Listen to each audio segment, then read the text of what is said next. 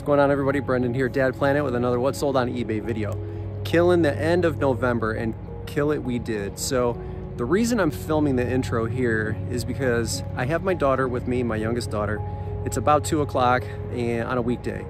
It's a beautiful day at the end of December in Ohio, but I've created this opportunity as a full-time reseller to be able to take her here at this time. If I was working some corporate soulless, soul-sucking job, I wouldn't have this opportunity. So I'm really speaking to fathers in particular who are considering going full-time, women too, but men specifically because I am a man.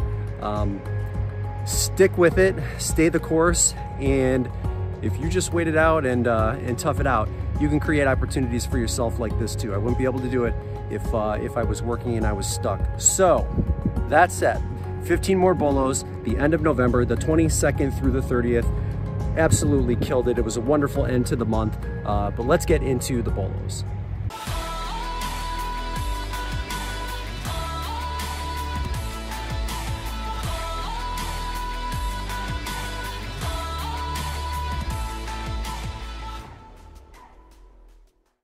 Okay, so for November 22nd through the 30th, $4,337 in gross sales, with net sales just under $3,000. Selling cost at 26%. It's a very, very good number. And my average sales price is insane. So almost $70, way up from the prior time period. This is going to be anchored by actually a couple of the BOLOs that you're going to see in the video coming up here. So that's wonderful. But let's take a look and see what I did for the month. So for the month, I did 11,000, just under 11,300. My net sales at around 7.2, and then 30% selling cost, which again is divvied up by 15% shipping cost, and then around 15% is what my actual fee cost is that I pay eBay. My average sales price for the month, $61, which allowed me to ship a lot less. And you have to remember something about these numbers is the highest average hour work week that I worked in the month of November was 25. My lowest was just around 21, and this past week in December, I only worked 18 hours. So I'm only doing part-time hours right now on my eBay store to make the full-time income. So under 25 hours as an average for this entire month of November, which is insane. And what can I say?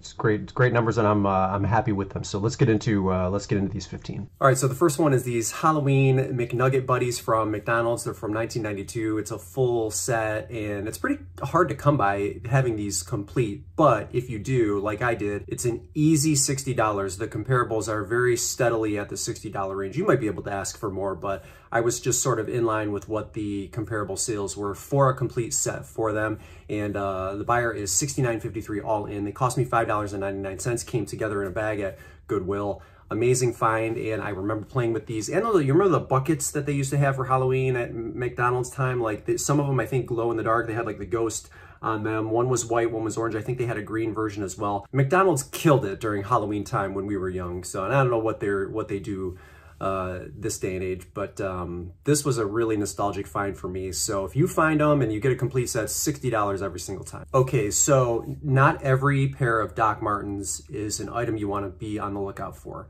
There are certain styles that are just not good sellers for Doc Martens. So anytime you see like that yellow stitch, don't automatically assume that you've got a home run in your hands. This style, however, is the Melissa style with the real chunky heel. This is a BOLO for sure. The list to sell ratio is incredible. And when I'm sending offers, there are certain items that I don't send offers on because I know they will sell for my full asking price basically every time. This is not an exception. So this Melissa style, US size 8 for women, and I got full price for it at $55. So $73.34, the buyer is all in. They cost me $4.39 at a Goodwill. And if you find this Melissa style, I think there might also be a black in addition to the brown color. Either one of them, grab them because you are going to sell it pretty quickly. All right, so this is like hilarious. So, I mean, inflatables, Santa inflatables, and this time of year, all of it really makes sense. But the Minions really sell well. So this is Carl from Despicable Me, and it was 9 feet in height. And, you know, it's like one of those things where you kind of know it when you see it. So I picked this up on Facebook Marketplace for $25 and ended up selling it for full price at $130. So new, they're going to sell in between $150 and $175. So I thought pricing mine at around $120 made sense because it was pre-owned, even though it worked perfect. And, you know, it sold, I would say, within 2 or 3 weeks. So a really good sale. The buyer is $143.97 all in, and that's still a really great return on $25. So Marketplace, you know, these will turn up, and you will also see them in store. I've picked up quite a few inflatables in store. I've seen other resellers finding them too as well. So yeah, even the out of season inflatables, like it doesn't necessarily have to be for Halloween or for Christmas. They sell really well, especially if it's a good brand, so keep your eye out for them. Okay, so the next item is a vintage Magnus electric organ. The model is 300. This is also a bona fide BOLO. You want to keep your eyes out for this style. I had mine priced at $50. It did eventually sell. I picked this up at a garage sale for $5, and the buyer is $75.24 all in. A very, very good list to sell ratio. There are certain like model 300s that might look a little bit different from one another, but that 300 model, a really good seller, and this thing worked fine. It was like a nostalgic item from the gentleman that I was purchasing it from. It was his garage sale, and he was, you know, selling off some items that just never really took off. His mother had purchased this for him in hopes that he would like go into music, didn't want to. So just an interesting story, but keep your eye out for this model for sure because it's a good seller. All right, so next is a printer that I found on Facebook Marketplace for $5. It is a Star model TSP650. It was easy to test because I found a video on YouTube on kind of how to run a test to see that the printer was working correctly, not having to like actually plug it into a device that you were going to, you know, use it for like a computer or something like that. So I just ran a diagnostic test. It worked great.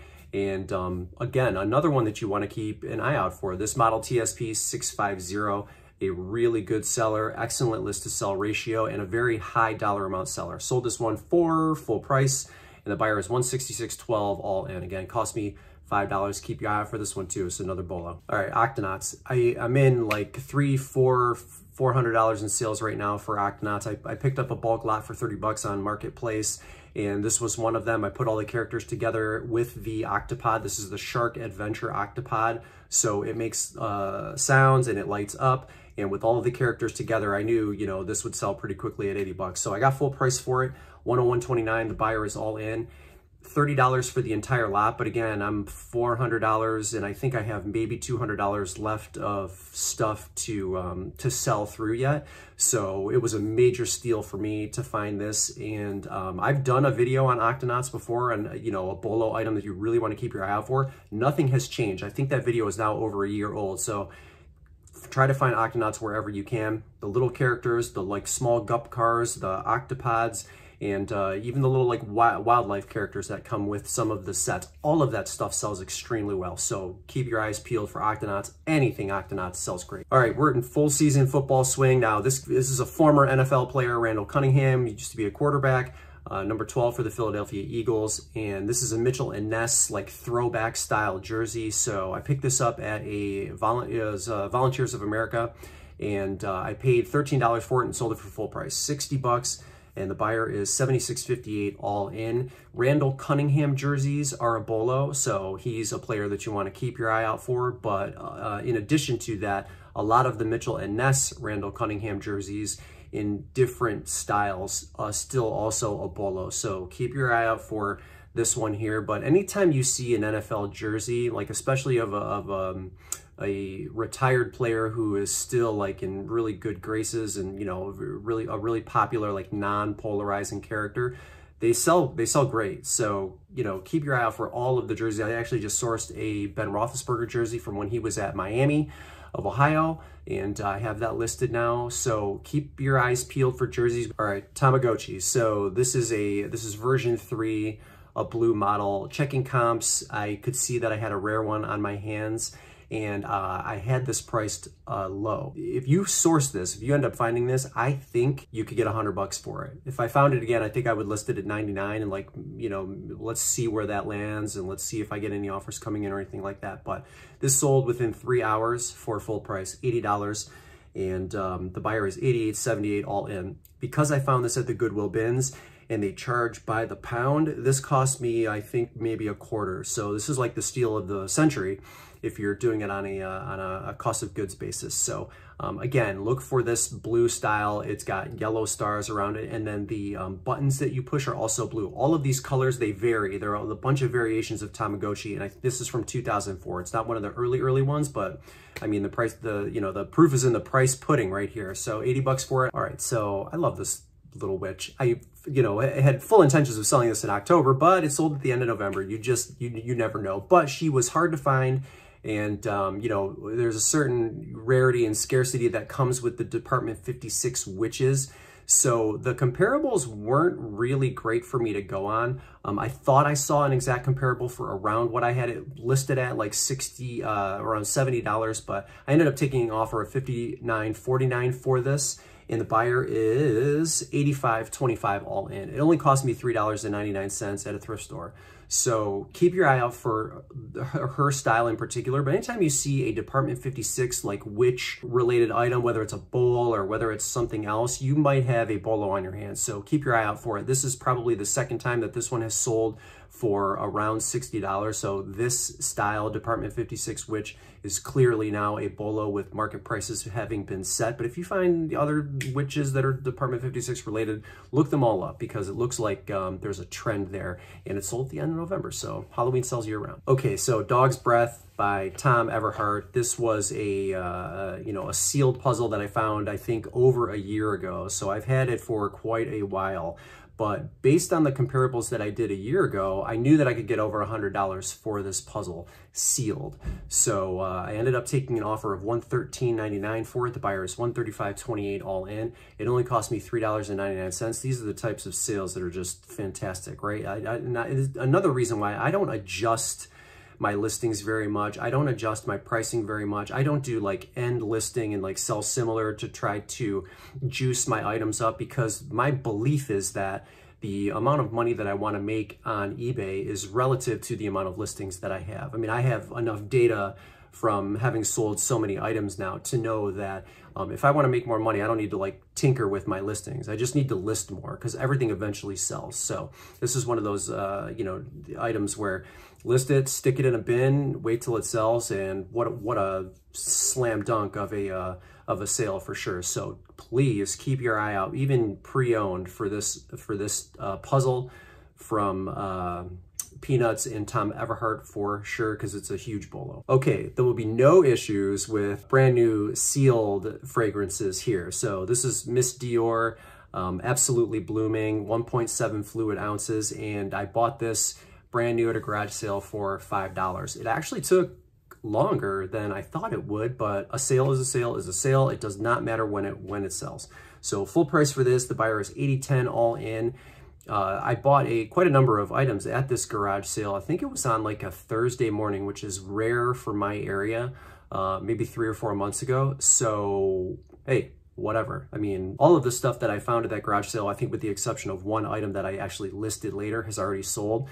And this is one of the major pieces from it. So hit those garage sales when you're in season, and, old school sealed perfumes, always look those up, because there's big money in those fragrances. Okay, so Pottery Barn bookends, is there a market for that? It's a case-by-case basis. I mean, some of the stuff is probably worth looking up. Some of the stuff you can pass on. This item was like really unique in that I liked it, and I know Pottery Barn Kids, there's a market for it, but I didn't really see good sold comparable data on this one. This is just a gut instinct purchase for me. So another garage sale find, $10 I paid for it. I had them listed high, but I did eventually take an offer of $55 for them. They are obviously whale bookends. They were brand new in an open box. And the buyer, already left positive feedback, loved them, and they are $78.57 all in. So I'll put comparables up on the screen. There's different variations of Pottery Barn Kids bookends that, sell well. Here's another example. So if you happen to see this exact style, go ahead and grab them if the price is right. But again, a case-by-case basis, because I don't sell a ton of like Pottery Barn Kids stuff. And again, bookends, it's like such a seemingly small market for an item like that. But themed room, you know, nautical whales, like it all makes sense to somebody, and everything, like I've said a million times, eventually sells. So I don't source a ton of Keurig machines. In fact, I pretty much avoid all of them at this point. And I know that you can probably, like, if you're scoring them for $5, you could flip them on Marketplace for like $20 all day long. Okay, I've heard that before. It's not something that I'm interested in doing. But cinnamon red, especially with the time period that this sold in, made sense to me. And it is a real BOLO based on the comparables that I looked up. So I sold this for $51. I had it listed at, I think, $60. And the buyer is $78.53 all in. It cost me $6.99. I actually sold this. The buyer got it, claimed that it didn't work, claimed that it was filthy, said that they were going to leave absolute negative feedback. You didn't give me all of the parts. They even wrote me a letter saying how disappointed they were and how terrible this thing was. What is wrong with people? Like, really? I responded to them when they said that they were missing an item, saying, no, that item is right next to this item. It's literally right there in the box. Just pop it in and the machine's going to work. They were having nothing of it. So I got it back, retested it, relisted it, resold it. And the second buyer is obviously very happy. So I don't know what gets into the minds of some people, like why they go through such insane lengths to like tell their story. They never did end up leaving the negative feedback, and quite honestly, if they did, I couldn't care any less. Again, you guys that have been following me for a long time, like, I do not care about feedback, positive, negative, neutral, anything in between. I don't care about it, because I think my efforts speak for themselves, and this says way more about that buyer than it does about me and how I run my business. So what a weirdo. But anyway, this thing sold for $51. It's gone. We'll move on to the next one. Bunn coffee makers are a BOLO. Not all of them, but a lot of them. So anytime you see Bunn, it's one of those items that I always say is hidden in plain sight, right? They look generic. In some cases, they're very light, and and a lot of people pass them up. So it's a good BOLO for resellers to find, because you'll make a ton of money and nobody's really looking for them. This one, however, a totally different story. This was a marketplace purchase for me, and a certain amount of risk, because I've never sold a bean grinder like this big, this heavy, and this industrial. So in my brain, I paid $125 for it on Marketplace, by the way. I had this listed for $400, and I took an offer of $300. The market is at $400. I'm not sure what possessed me to sell this for $300, but I had it for a little while. Like, it sat for a couple of months, and I was like, this item is new to me, so I don't know how long I should be waiting or not. But the market, based on comparable sales, as you'll see here in a little bit, are in the 400 range for sure. I took video of this to make sure that the buyer knew that it worked properly. And it was not very hard to pack and ship it. Take the two top parts off and, just wrap everything in bubble wrap and get it in an extra heavy duty box. But $400 is really where this item is at. So the buyer is $369.13 all in. They did not pay tax, which again is another thing that I want to target, like a commercial buyer who doesn't have to pay tax, because I charge shipping and eBay charges me a percentage of that shipping cost for fees, which is ridiculous.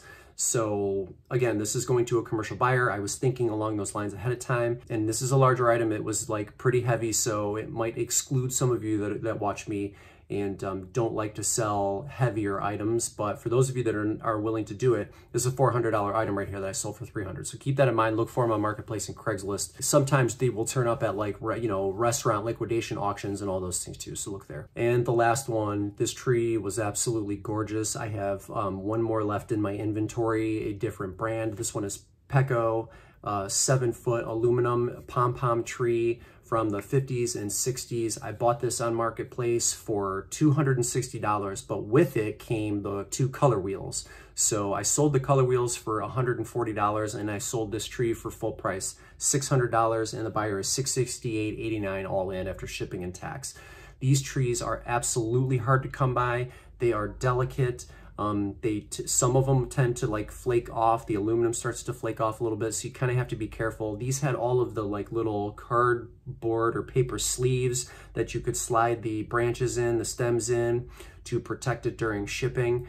But I I feel like I knew it when I saw it. I had to guess on the brand, and I had to guess on the brand based on the style of the base that it sat in, because I didn't have the original box with it. But once I was able to identify what exactly I had, I knew I could get $600 for it. So some of these trees go up to $3,000, depending on the style, depending on the color. But these last two sales, a big part of the reason why my average selling price was around $70 for the month. But yeah, 15 more. And I've carried this momentum into December. So we're really still killing it. These 15, these were monsters. All right, another What Sold on eBay video in the books. Thank you so much for tuning in. Please leave a like if you liked what you saw, or consider subscribing if you are not already a subscriber. And just a quick reminder, for a lot of these jobs, we are 100% replaceable in an instant, but at home, you are irreplaceable. Family, friends, more time, that's what this channel is all about, as evidenced by my little trip to the park today at a time that, you know, most people can't do that. So look at that little face. I appreciate you all. Dad Planet signing off.